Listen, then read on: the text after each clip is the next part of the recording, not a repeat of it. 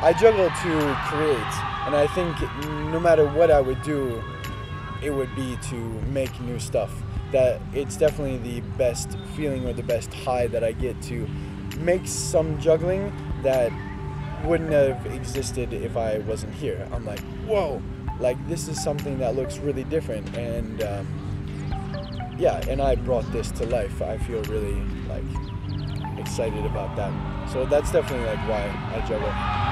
I answered that question like when I was in school for an exam project, and it was this guy Ivar Heckscher, Swedish like genius that used to be the prefect of the circus school there, and he always told all the students like, hey, you guys need to really think and know why you do what you do, because you know today it's fun to do it, but lots of things are fun. You know, if you wake up one day and you're like, juggling's not really fun, like why exactly do I do this? Or if you just get lost a little bit, you know, yeah, you don't want to need to wait until that moment to figure it out. You know, I think it's really good to know that, for me anyway, as a performer, as working with this, I need to have a reason to keep going when it's not fun. You know, if I know that this particular moment when I'm trying to learn this new thing with these yoga balls and I'm really sweating, my back hurts, like this is not fun, but I know in like an hour when I finally get this, or in 2 months when I have a whole piece with yoga balls, then I'm gonna feel so good that I fought through that and I made something that is new. That's gonna be my real reward, even if it's not the best thing in the world at the moment. There's something now when you go in the gym. When I was young, there was people working on like 5 balls and like 7 balls and 4 club tricks, and it was kind of all about technique, very specifically like I can do this and this is like clean technique of juggling, like I'm able to juggle this many objects.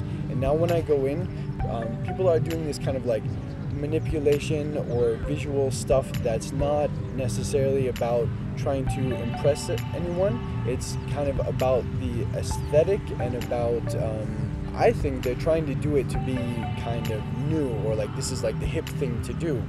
But it's weird because they're like, I'm trying to do this new thing, but they're doing all these manipulations that everyone does. I don't know, I would like to just encourage people to like use 100% of their skill and 100% of their mind and their creativity to push themselves into making something that doesn't look like something they've seen before. I think there's a lot of people these days that want to do like creative juggling, so they juggle like someone who does creative juggling, when that's even worse than just doing technique, in my opinion. Like try to look not just at some juggling and think, I like that, I'm going to do that.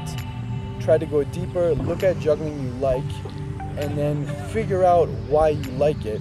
Find the core of it. Like, I like that trick because it has a surprise in it. I didn't think a club could roll like that, and then it does. So I don't necessarily like the roll, even though like I do, but that's not the thing. I like the surprise. Like, okay, I like surprises. Now let's make some trick based on surprises, making clubs do things that you didn't think could happen. So yeah, I think it's, if people can abstract what they like more, they can make juggling that they can expand juggling to be better and bigger and showing their own person instead of just juggling like someone else they like.